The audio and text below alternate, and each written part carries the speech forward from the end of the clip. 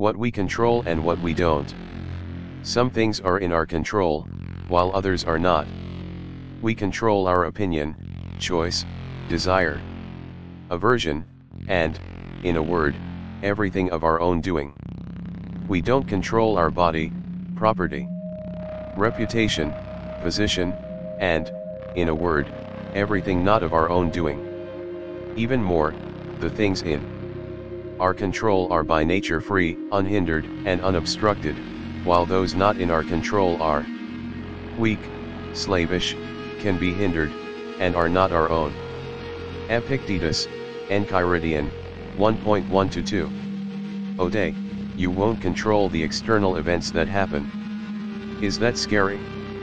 A little, but it's balanced when we see that we can control our opinion about those events. You decide whether they're good or bad, whether they're fair or unfair.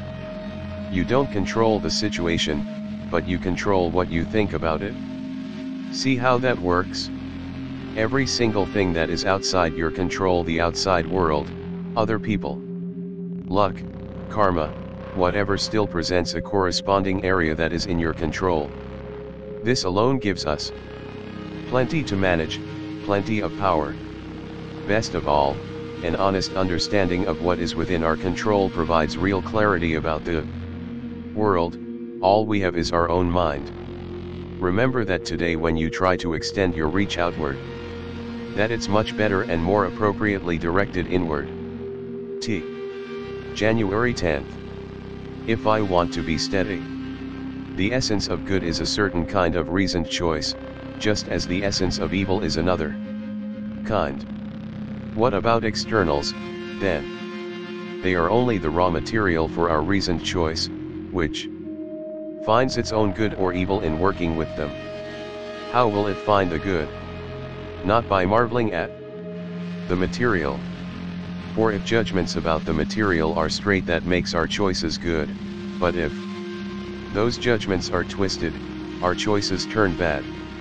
Epictetus, Discourses, 1.29.1-3. He Stoics seek steadiness, stability, and tranquility, traits most of us aspire to but seem to experience only fleetingly. How do they accomplish this elusive goal?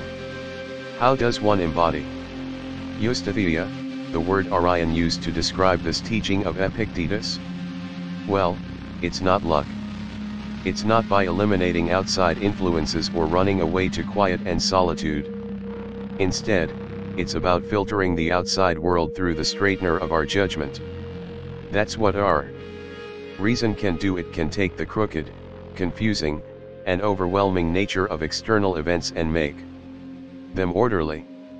However, if our judgments are crooked because we don't use reason, then everything that follows will be crooked, and we will lose our ability to steady ourselves in the chaos and rush of life.